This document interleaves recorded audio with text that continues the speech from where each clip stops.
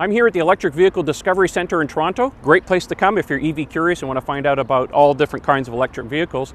Today I'm here though because the Federal Minister of Science and Economic Development, Nadveep Bains, is here to talk about the proposed Federal EV Rebate program for all of Canada. So let's dive in and listen to what he has to say. Welcome to the EV Discovery Center for this important announcement from the federal government in support of electric vehicles. Of course, there could be no better place to make such an announcement than the EV Discovery Center, which is, by the way, the first of its kind in the world. It's a multi-brand experiential learning facility, and it's devoted to helping consumers learn about the environmental and economic benefits of driving an electric car. And of course, we have this available in a no-pressure, no-sales environment. We're thrilled to be able to host this event this morning and very much look forward to the Minister's remarks about how the federal government is supporting Canadians in their quest to adopt electric vehicles, helping them both save money and reduce GHG emissions. Thank you very much, Michael, for that kind introduction, and thank you for welcoming us to your beautiful riding. Michael is a strong proponent of his constituents. He works day in and day out to make sure that he's a strong voice for them in Ottawa, and he also is a strong voice for Canada. He plays a leadership role on our Foreign Affairs Committee as well, and recently they put forward a report that he highlighted a few days ago on Arctic sovereignty and the Arctic Passageway, and both from a sovereignty and economic perspective, how important that is for our country going forward. So thank you for your leadership and representing Canada as well, Michael. I also want to say I'm delighted to be here in the Plun N Drive Center. It's an incredible facility that I've been here visiting for the first time actually, and I can tell you right now I look forward to seeing the vehicles and seeing how the technology works as well. I want to thank Cara and her team as well for their leadership in really promoting consumer awareness, educating the public about the technologies that are available, making them familiar with the zero-emission vehicles and the opportunities associated with that as well. And for me, today is a very important day because I was reflecting on my drive here. I spent a lot of time here nearby, near Jane and Finch, and watched my father work day in and day out. And he did so because he wanted to make sure he left the world a bit better off for me and my brother. It was about building a better future for his children.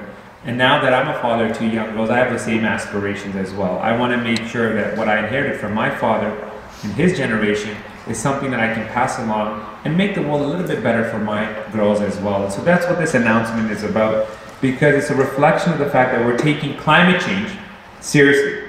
We're not just talking about our environment, we're taking concrete steps to address climate change.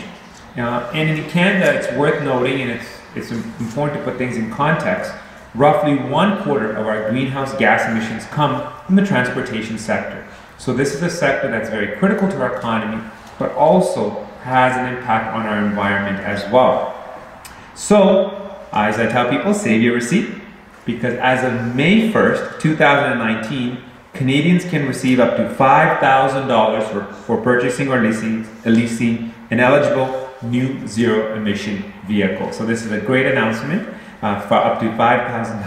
And so these zero-emission vehicles include battery electric, hydrogen fuel cell, and plug-in hybrid vehicles as well.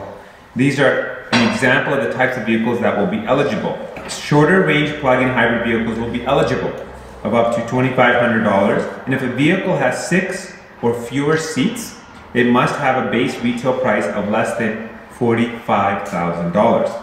And just to give you some context from the current vehicle mix right now, for vehicles that are with 7 or more seats, as I indicated, as a Chrysler Pacifica, the base model will be included as well, so up to $5,000 rebate for that as well. And I saw that firsthand when I was in Windsor a few weeks ago as well, so we're very excited about this technology, this vehicle that's built in Canada, also eligible as well. But I know many Canadians will have questions, many Canadians will have some outstanding issues and want to understand how this all rolls out. So you can get information on which vehicles and models are eligible. More information about which vehicles are eligible can be found by calling 1-800-OHR-CANADA, or you can go online to canada.ca to get more information about this program and the benefits associated with this program as well.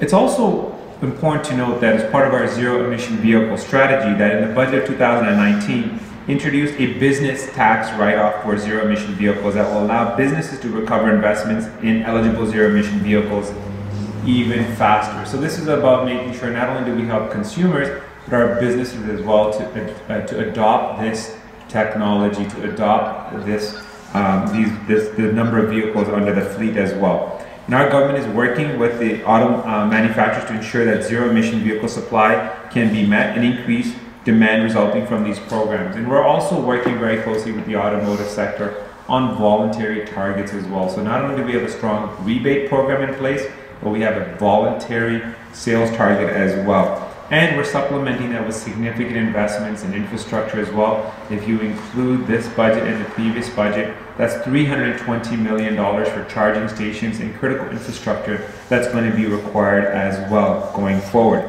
I also want to highlight that I personally am very proud and excited about our automotive sector and the potential this has for our automotive sector. Because it's not only about building the cars of today, but it's about building the cars of tomorrow as well. And I can tell you we've seen significant investments in Canada of up to $6 billion in the automotive sector, which has helped fuel some of the technology that's on display here today at this center and that's available to Canadians under the rebate as well. So ladies and gentlemen, I just want to let you know that we as a government are taking action.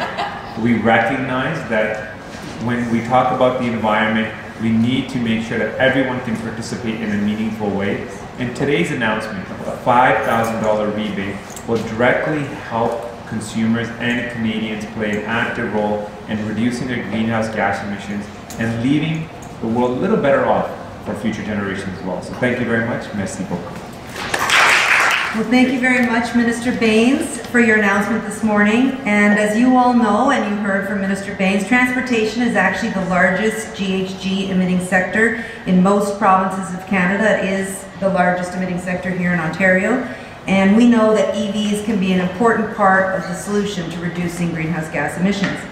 Here at Plun N Drive, we work every day with consumers to show them how an EV could fit into their life, help them save money and reduce emissions.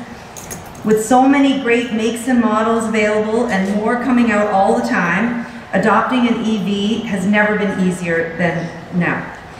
The incentives being implemented by the federal government will help consumers get over what our research shows is the #1 barrier to adoption, that upfront sticker price. We look forward to helping Canadians figure out which EV is right for them, right here at our EV Discovery Centre, as well as at our EV Roadshow events across Ontario and across Canada. And if a new EV is still out of reach for you, the used EV market is growing fast and offers extremely affordable ways to get into an EV. In fact, Plun N Drive just launched its own privately funded incentive program on used EVs right here in Ontario to make sure EVs really can be for everyone. Thanks again very much to both Minister Bains and MP Levitt for joining us here this morning. Thank you.